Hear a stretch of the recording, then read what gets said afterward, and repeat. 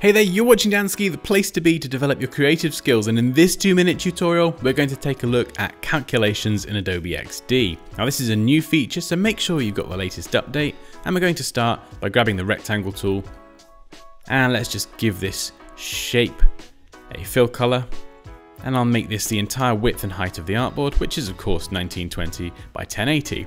So let's just say that this is a home page and I want to divide this into 3 sections. Normally you'd have to go and get your calculator and do 19, 20, and that's really time consuming. An easier way to do this now is to simply go up here to the width, the height, the X and the Y property fields, and after the 1920 you can simply type a plus for addition, a minus sign, you can type an asterisk for multiplication, or a / for divide. So if I wanted to divide this shape that I've created into 3, I simply type 1920 / 3, press return, and it does the maths for me. And you can even go one step further as well. And you could type -10 + 20 divided by 6, and then it go and does some crazy math there as well, but this is fine. I've now divided this by 3, and I can then simply grab something like the repeat grid tool,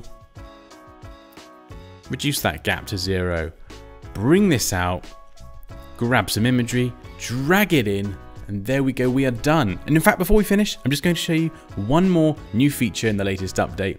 You can now do that. You can drag in a bunch of images into a repeat grid group, and then you can double click to go inside it, and you can go and actually adjust the crop. Now before, in the previous version of XD, you couldn't make that many adjustments by using the repeat grid group tool, but now you can. So there we go, we're done.